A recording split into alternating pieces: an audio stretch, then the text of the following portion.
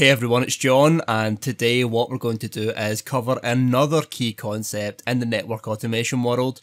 And the key concept we're going to look at this time is the concept of desired state.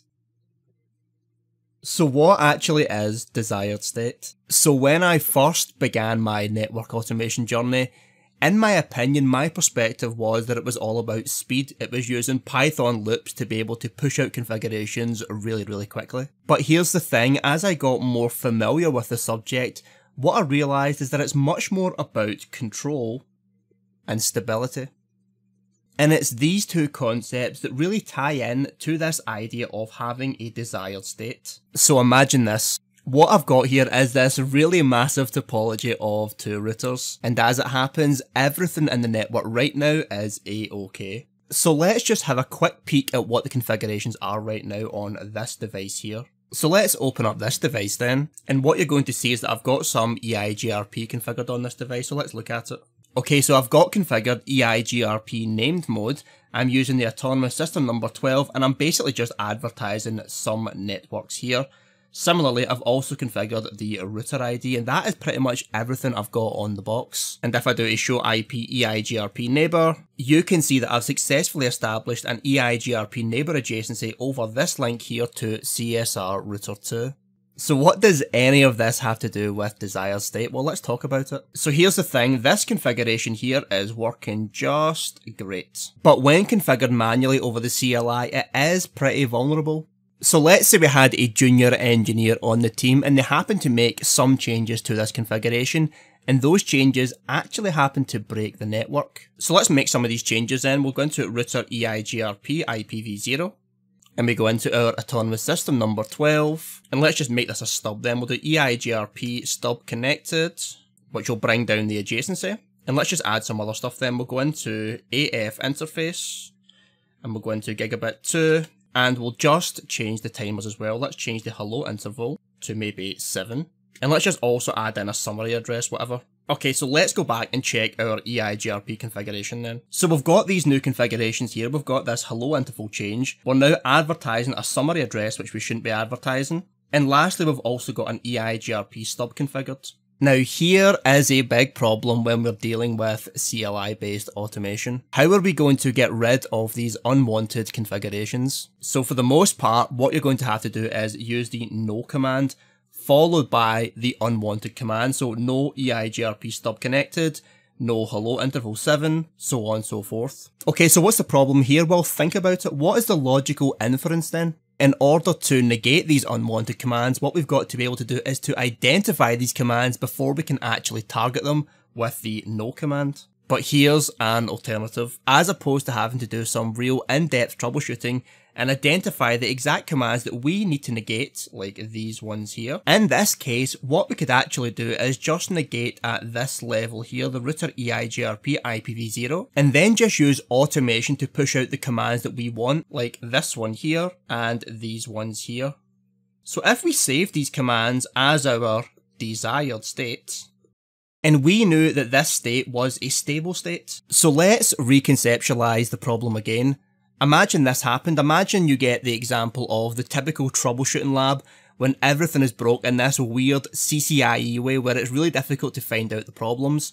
What if we just had our desired state stored in a version control system, and if anything went wrong, we just triggered a script which would remove all the configurations and just reapply the desired state?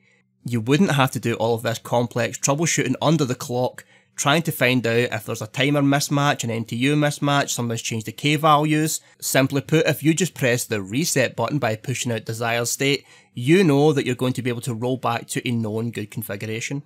So here's the thing, we can clearly still use this concept of desired state when automating through the CLI, but to be honest, it is still a little bit clunky because we're relying on this no command. Now this might not seem like a big deal because we can just simply apply the no command at this level here, the router EIGRP IPvZero, but not everything can be solved quite as easily. Let's imagine that junior engineer happen to configure a bunch of access lists. How do you remove them? So if we go here and we do a no access list, here's the thing, this is not a valid command on its own. What you need to do here is to specify the exact access list you want to remove. So now it becomes clunky. You have to iterate through all these possible access list names and remove them one by one by one by one before you can have a clean slate to push on your desired state. However, if we're using something like, say, netconf, we have the option of doing something called an operation replace. So here's the thing, if we had some access control lists as our desired state and someone added on a bunch of erroneous ones, if we push this change out via netconf with the operation replace feature, the only access list that would exist on the box would be the access list we just pushed out. Everything else would be automatically negated. We wouldn't have to find them out, hunt them out, and then prepend them with the no command. Similarly with restconf, we have the option to do a put operation. And the concept is the exact same using a put request. A put request is like an operation replace for netconf. When we put out a bunch of configurations, everything else that is not in that configuration is automatically removed. Again, we don't need to troubleshoot things, identify things, and then negate them with the no command manually. Okay, so this still might be pretty confusing to conceptualize this, so let's look at an example then. So let me show you this script which I've just quickly written here. So the first thing I'm going to do is say from Nornir, import init Nornir. This is so I can instantiate my NR object. The next thing I'm going to do is say from Nornir underscore scraply task, import netconf edit config. This is an absolutely amazing library. And this is what I'm going to use to send my edit configuration using netconf. Next, I'm going to import the print result function just to be able to print out my results. After that, I'm going to import load YAML. This is so I can load in my host variable files into memory. And then when they're in memory, what I want to do is push them through a Jinja template. So what I'm going to do is import the template file task. Okay, so let's get to the actual logic of the script then. So the first thing I'm going to do is initialize Nornir here and tell it where my configuration file is, and it's called config.yaml. The next thing I'm going to do is create a custom function called loadvars. And all I'm going to do is use the load YAML task to load in the host variable files. This is where I'm going to store my desired state. And all I'm going to do is take the .result attribute of this task and save it to a per host dictionary key called facts. And I'll be using this dictionary key in my Jinja template. So then what we do is we call the next function config eigrp and pass in the argument task. So all I'm going to do is use the template file task and tell the template file task the name of the template I want to use, which in this case is going to be eigrp.j2. And the location of this template is that it's in the templates folder. So once I've rendered this template, what I want to do is take the .result attribute and save it to a variable called eigrp output. And after that, what I'm going to do is use the scraply netconf edit config and then pass it in the configuration which I just rendered, and that configuration is called eigr output, which is this object here. So simply put, we're going to load in our host variable files, build the template with those host variable files, and then push out that configuration using that template. So what we want to do is first look at the host variable files. Let's look at our host vars. So let's go into my host vars directory, and if I do an ls, you can see that I've got two files for each router. And if we go into CSR1, now this is where I define my desired state. So the end goal here is that all of my eigrp configurations are defined right here. It doesn't matter what anyone does in the box. If I push this configuration, the only eigrp configurations that will exist on the box will be these ones here. I won't have to go hunting for eigrp timers or stub configurations or summary addresses. If it's not defined here, when I push it, it's not going to be on the box. So let's have a quick look at the template then, which I'm going to use. If I go into my templates folder and I do an ls, you can see I've got this file called eigrpj2. Let's go into it.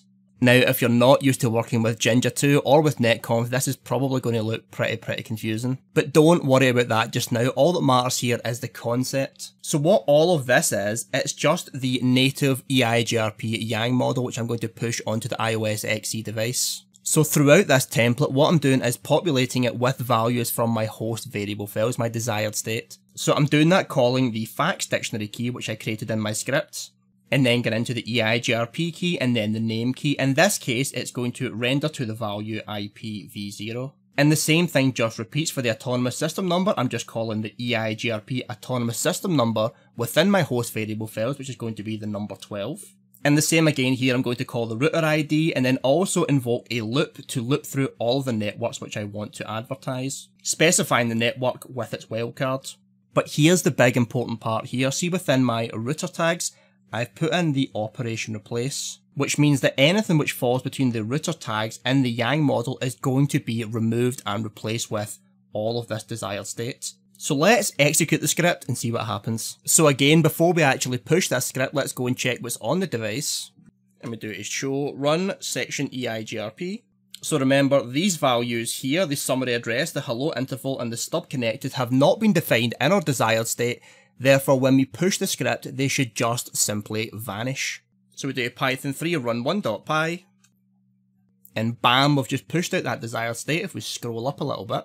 So in the case of router 1, the first thing Nornir did was pull out all of these host variable files, and then what we did was render this template to populate this Yang model with those values. Then we used scraply netconf to push out this configuration, and as you can see, we've got an OK response. So let's go back to the CLI and see what happened. So if we arrow up, and as you can see, the only configurations which exist on the box are those configurations which we defined in our host variable files, i.e. our desired state. So if you can imagine someone trying to cause all kinds of mischief on the network, changing all of these really obscure values trying to trick you, then in effect it wouldn't really matter, because if you can push desired state, the only thing which should exist in the box is that desired state. So what we're doing here is really increasing our ability to exact granular control over the network. And because of that, we've also got an increase in stability. Now here's the real cool thing. These host variable files, this desired state, what you're going to do is keep it in version control. Let me show you that. Let's go back into my host files, go into CSR1. And let's say I didn't want to advertise these networks here anymore, just delete them. And I'll just save this. Now because what I'm doing here, I'm tracking these files using git. So if I do a git status, it's going to let us know that CSR1 has been modified. Let's push this out.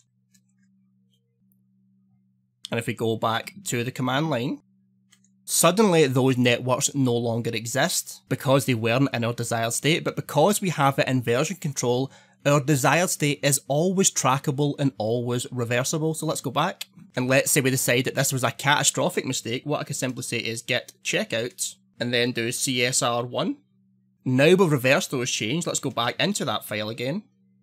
Those networks are back, therefore they're in our desired state, so when I push the configuration, what's going to happen? It's going to appear on the box. Do python 3 run 1.py, and we've pushed desired state one more time. Let's go back to the box, and now those networks have reappeared. So as you can see, network automation is not just about speed, it's more than just creating 500 loopbacks in 10 seconds, it's really all about stability and control. And this concept of desired state, this concept of treating our network configurations like code, really goes a long way to doing that. Now what I will say is that there actually is some caveats and catches to this type of configuration, but I'm not going to go into it in this video here. Those type of details are certainly for another video. So yeah, if you find this content useful, I'll be covering a lot more of this type of stuff in a lot more detail in my CBT Nuggets course, and I'll leave a link to that course in the description. But for now, that's the end of the video, so keep labbing, keep practicing, thanks very much, and I'll see you soon.